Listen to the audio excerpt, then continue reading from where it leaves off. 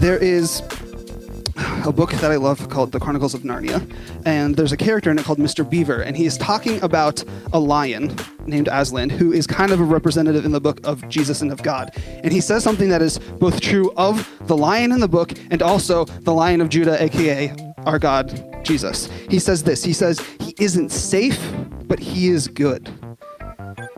And like I said, God is truly the same. Like, he isn't safe, but he is good. He created everything and has power over everything, but at his core, he is good. Like, he created good. He is good.